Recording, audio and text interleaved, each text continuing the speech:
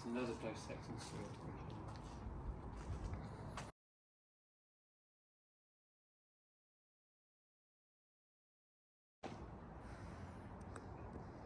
Dissected circle. So if you look at this now, right?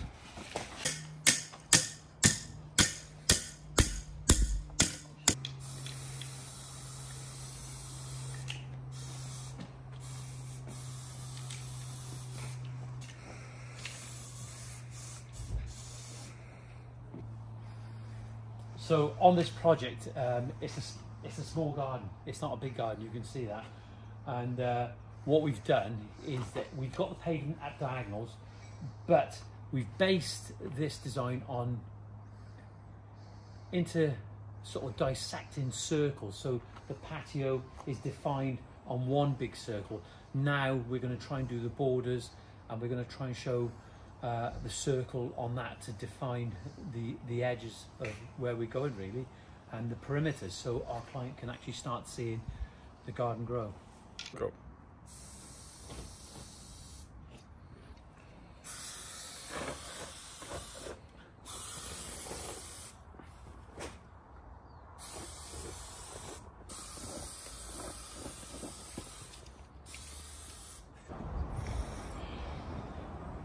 So on the concept plan, we've got this perimeter, we've got a border coming around here, and this is going to be done in sleepers, in a vertical upright, tannoised sleepers of course.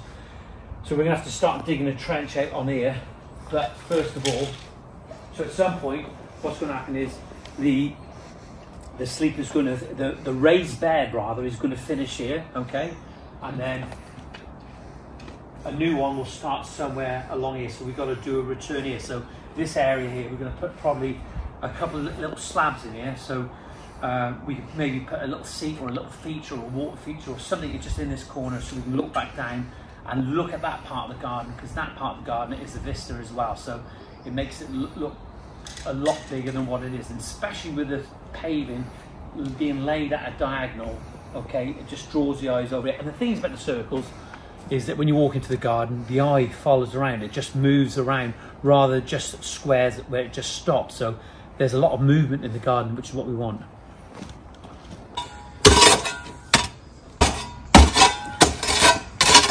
So what we're doing now, where we overlaid to shape our patio up, and if you look along, I keep going back now across here, we've gone along with a grinder just to cut back, you can see on here, so we can take this out, because what we don't want, okay, what we don't want is mortar underneath the soil. So we need a good depth of soil. So we'll take this mortar out, get rid of it, or recycle it if we can recycle it. But what's going to happen is if the grass is sat on this mortar, it's just going to scorch, and you'll see the browning. What we want is that grass to be nice and green, because it's got a good depth of soil underneath.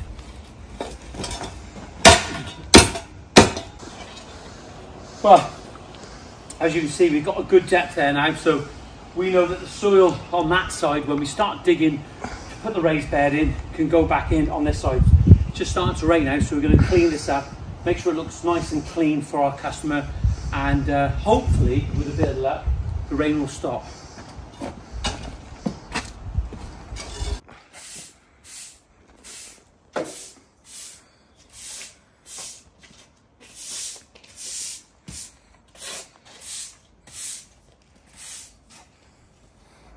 Probably one of the most important parts, now we've dug this back, and certainly because it's Monday, we need to go and have some breakfast.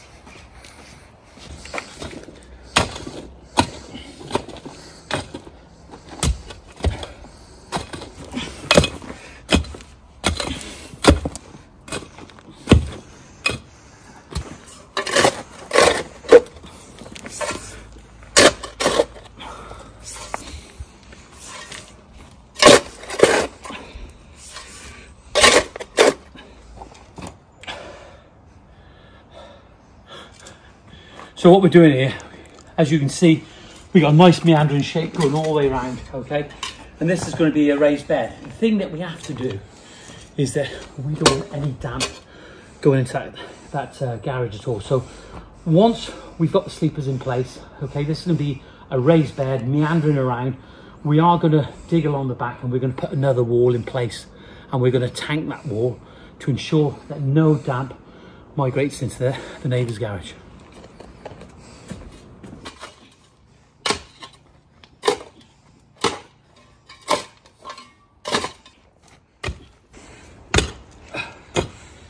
So the soil is really good. We've dug this down really deep before. We've introduced a real dark, good organic soil, and we're putting this soil now along the edge of the patio so that the grass, as I said before, doesn't dry out along that patio.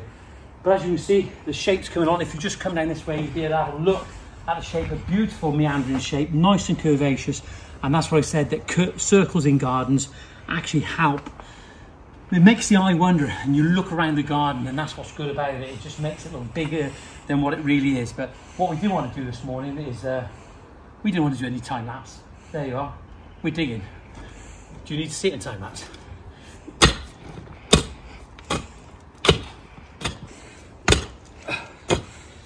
So the soil is really good. We've dug this down really deep before. We've introduced a real dark, good organic soil. And we're putting this soil now along the edge of the patio so that the grass, as I said before, doesn't dry out along that patio. But as you can see, the shape's coming on. If you just come down this way, you'll be able to have a look at the shape, a beautiful meandering shape, nice and curvaceous. And that's what I said, that circles in gardens actually help. It makes the eye wander, and you look around the garden, and that's what's good about it. It just makes it look bigger than what it really is. But what we do want to do this morning is, we don't want to do any time lapse. There you are. We're digging. Do you need to see it in time lapse?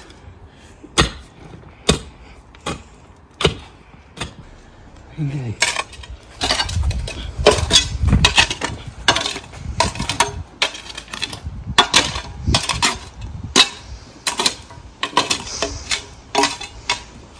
So when we finally level this off, we just go through and then pick some of the bigger stone. Stone is good in the ground, but not as big as that. You want something a little bit more finer. And really, you want really sort of like river eroded gravel, because as a small chipping, because they create more air pockets better than if you had angular stone like in there. Anyway, I'm waffling on now. Right, we've got that bit to dig now over there. So as you can see, we're cutting our timbers for our raised beds, okay, and we've got to sand these down as well, and these are pressure treated, okay.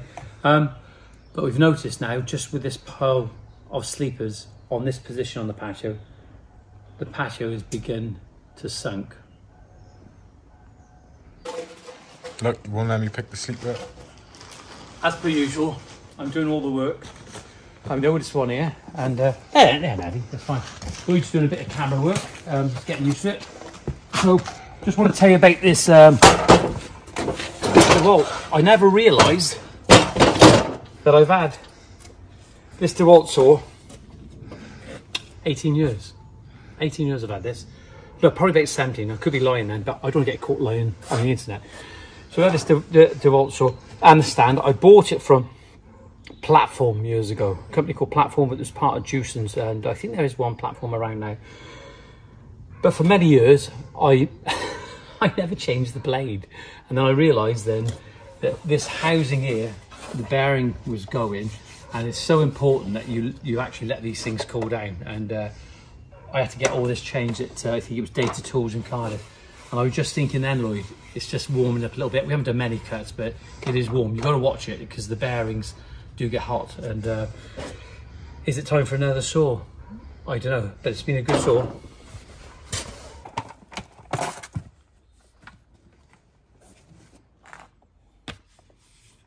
Who's on there? Ready? Go.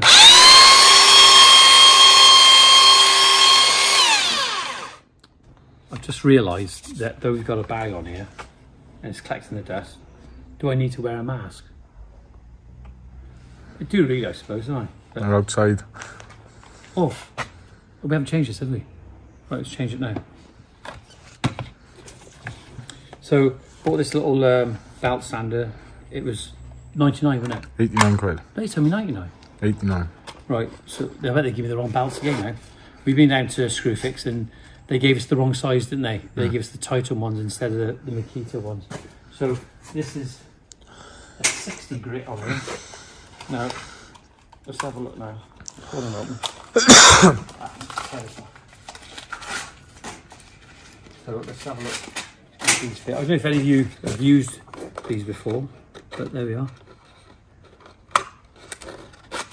It's on 760. What was it? The size of these are P60. 760 by 475, 475 wide. There you are. Good grip. Let's have a look now. Oh, pretty quick.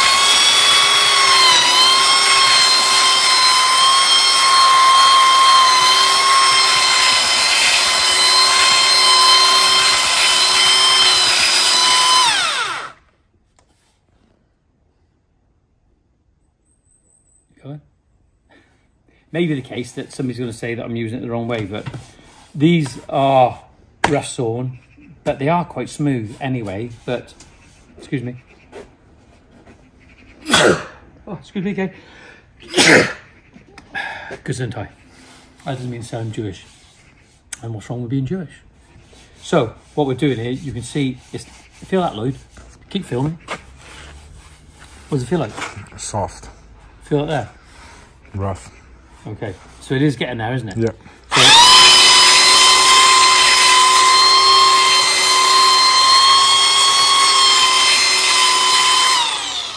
So, the other thing that we said, what we're going to do with these, we're probably stain these as well, but we are going to put bitumen on the back, aren't we?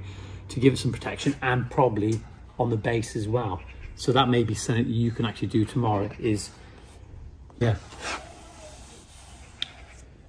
So what we were talking about is that we are probably going to stain these on the face, what's being seen, but also on the bottom side, which we're going to do a B-roll in a minute, but we're going to keep going with this. On the bottom side, we can bitumen sort of maybe about 4 inches up, okay? And then do the back as well. And we have to treat the top because we've cut through on the top.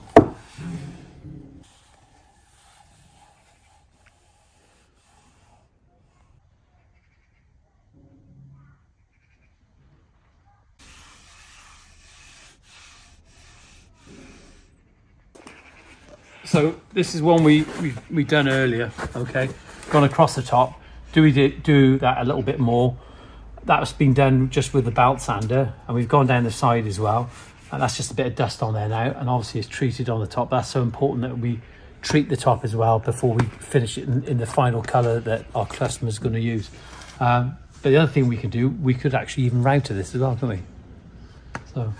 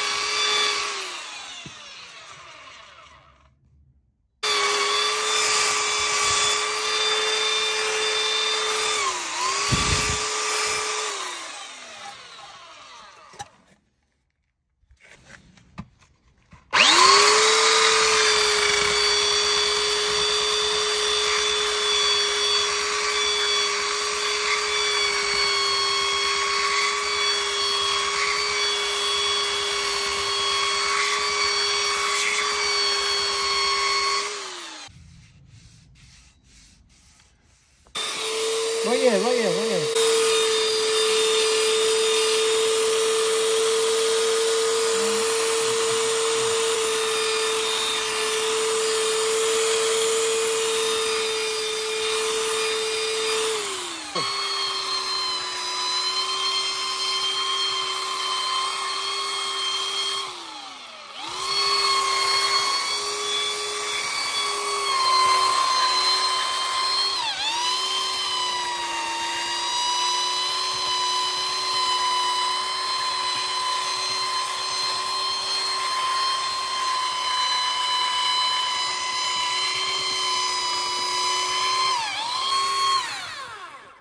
Do you know people?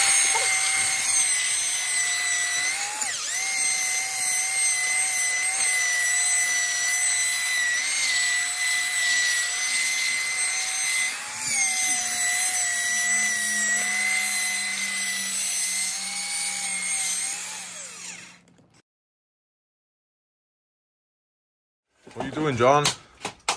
What am I doing? This pile is for my new Jenga. Jingo? Do you know the wood, when they stack the wood? Jenga. Jenga, that's it, right? So this is called giant Jenga, all right? It's not for giants, okay? It's for small people, okay? Who's going to struggle, because that's the fun bit about it, when the small people are trying to put these blocks together, make them stand. You can imagine how high this will go. Do you understand? Yep. Yeah, so, yeah, the giant Jenga for small people, it goes hand in hand. What are you up to by you, Macca? Well, what we're doing, this is our flexi pole. It's a bitumen paint, obviously, okay? And now, as we look at this, this is going to be the face of the sleepers, okay? We're not coming up that high anyway, right? But though this is a tannalised product, we still cut through the end, and we don't want any water penetration. So with a tannalised product, when it's pressure treated, it doesn't necessarily go right the way into the wood all the way. Now, there is a process now which they're using a lot more often. They call it insides. They're using it for fencing posts. Insides posts is where through like automation, they cut down the grain, like little cuts all the way through, and it allows the pressure treatment to get down deeper into the wood, into the body of the wood, which will make it, give it a little bit more longevity. But what we don't want is through end grain, water penetrating when we've cut it. Though it's tannalised on this side, on that side where we cut it, it's not tannalised now right the way through. So we'll put some tar on. This is the face, but what we'll do, let me just show you for this one. On this one now, okay, if we turn this one over, okay, what we'll do is, because we're going to have some earth against this on the back in the raised bed, what we'll probably do, we've got to find a height where we want to work to. So we'll probably go about 2/3, okay, and we'll use a straight edge like we've done now once we've turned them all over. And this is the back now, and then we paint all the back. Okay, so when the earth or any of the soil sat against the timber here, it's not going to rot. Now, what I was going to say, okay, I'll turn around now in a sec, bear with me a moment. What I was going to say, so basically, got a little bit on there, I just want to show you for video purposes. So, a lot of people say about using plastic behind the timber, Lloyd. Yep. All right, now the trouble is if you put plastic behind the timber, the water is going to get trapped between the plastic and the wood. Whereas nothing's going to get trapped here. The water's going to hit here. It's not going to penetrate, and hopefully it's going to run down. Does that make any sense? Yeah. I think about these things sometimes. And it sweats. Yeah, absolutely, absolutely. Like Louis said, so when the plastic, if you use plastic membrane behind the wood, the water gets down.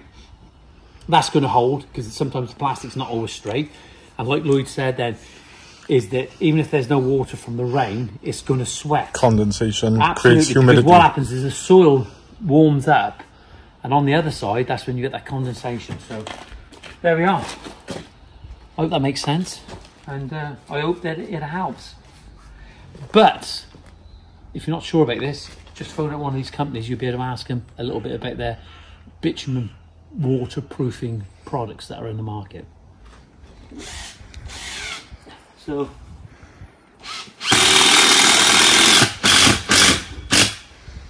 right, okay, so what we're actually doing now is we're building this sleeper wall. In height, these are 600s, okay? They've come off a 2.4, so we've got four pieces out of a 2.4, and it's going to be a good height, because if you look at roughly where the level is, that's going to be the grass level. So we haven't got a great depth, probably about 18 inches. It doesn't want to be too high because it will just look too imposing on the garden. But what we're doing here, we're laying these in dry now. And as I said, we've treated on the back, we've treated on the bottom and on the sides. We smooth this part off, and we've actually, on the edges, we've smoothed the edges off as well with a belt sander. And eventually we'll go over the top of here, and we'll end up treating this bit, remembering the tannalised part of the timber, okay, is on that side. And yes, there will be a couple of cuts that have, 2 cuts that will have no tannalised edge. So what we've done, we've put the bitumen on the bottom side. The other thing, if you come and have a look from here, if you look straight down there for our viewers to see, Lloyd, on this one here, we've actually planed this at an angle so that we get the shape coming round this side here. So we need to bring it round. So we're gonna have to plane it, because what we don't want a big opening on the front. We want it to appear as if it's nice and tight.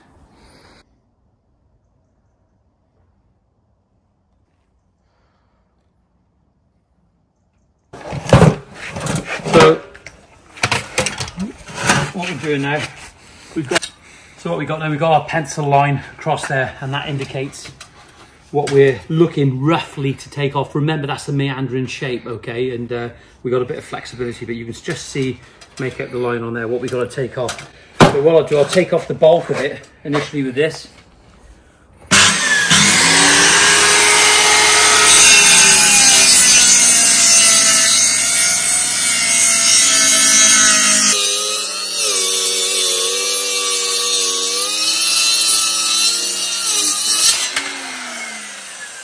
There we are, that's what we're taking off there. Let's put that down there. Now when we look at the top of it, we always see on here we've just got a little bit to take off on here. The blade, it's not a big saw, it's only a small one. So we'll take the rest off with the planer.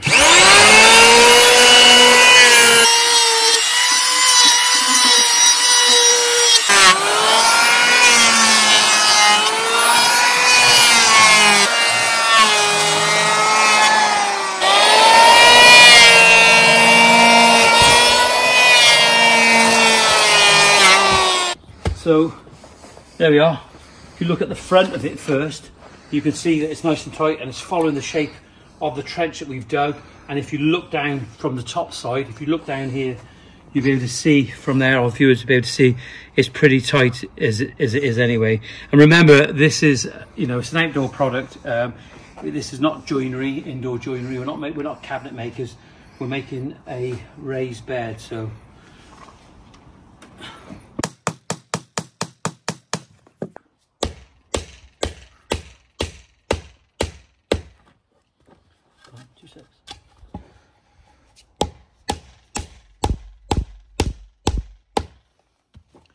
So what we're doing now, this open end, that's a full end there.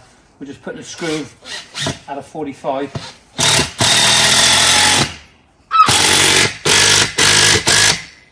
Just at the top, just to pull it in a little bit. There we go. Now a little bit of concrete.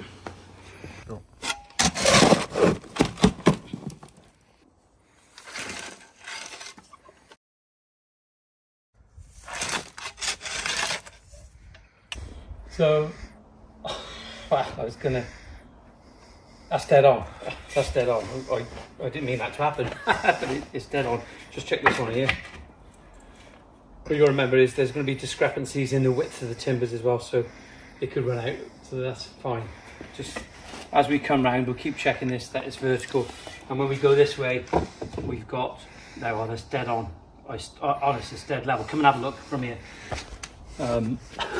I didn't expect that either, so yeah, well, that's good.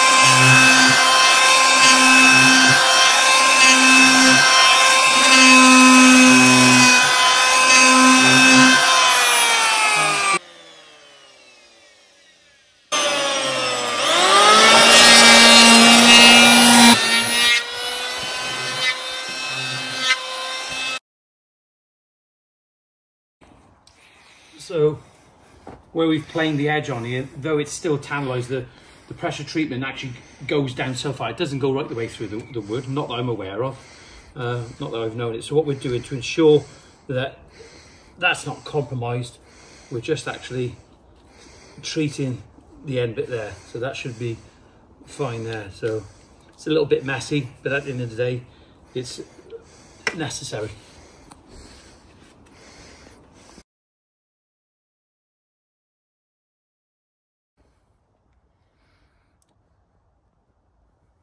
crept forward on the trench a little bit here, but we're trying to get the shape that we need. So did we dig the trench shape as we want it? I don't know. But the point being is that we can dig that back, that's not a problem. And you can see there's no gap in the top. We've treated the end there, we've treated the bombs and treated the back, and then we're concreting. Remember, we're going to be putting more concrete on top of this. This is just a semi-dry, just to hold it in place. Now, we can see the gap on the front. We just mark the same gap there. That's the angle I want to be coming at. By the looks of it, maybe I could go a little bit more like that. Then we can set the saw, the circular saw, at the angle that we need to take off. I should have brought the other saw up, which is a bigger blade, but there we are. That's what we're taking off.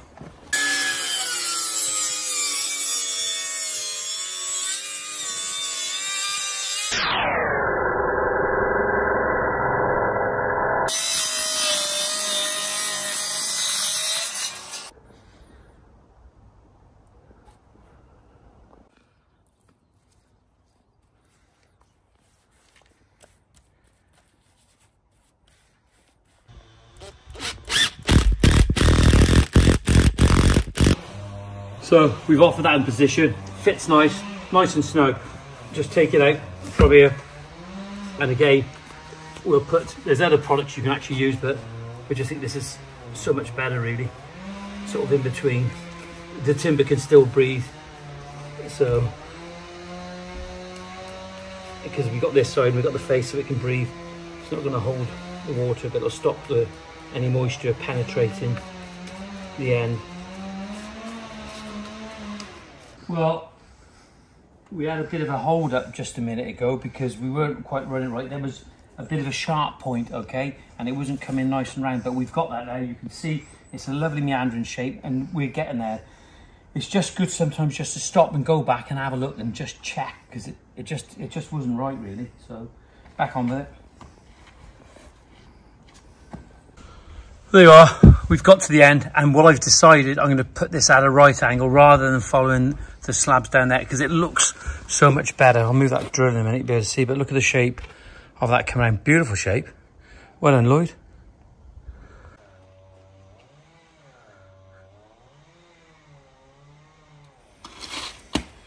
Right. So what we've got here, we've got the raised bed on this side, we've got this meandering shape going round. We showed you how we did it. If you've got any opinions on that, you know, just get back to me and let me know what you actually think about that, because I'll be interested to know, and I'm interested to learn from you as well out there. But what we've got on this side, we've got the neighbour's garage. I believe it's a single skin. That's the damp course on it there. So it's so important that we keep any damp away from this side, because this is going to be a raised bed. So the idea is we put a course of blocks along here, okay? We'll keep a 50mm gap, okay? And the reason for the 50mm gap is that will allow any water and good aeration all the way down without any damp ingressing onto here. That's the last thing that we want. But what we'll actually do, Lloyd, in this case, we'll synth-proof the back of this as well, just as a safeguard, just in case. Though we'll have a 50mm gap, what we don't want is any debris falling down there, and then when the damp starts happening is when you get the bridging effect. So if there's a big stone gone down there, and the idea about a 50mm gap, may make it 75mm, because you won't see it because there'll be a planted border, but the idea by having a 75mm gap, 50mm gap, whatever, what we can do then, if anything gets down there, we can put a piece of batten in there and we can get it out if needed.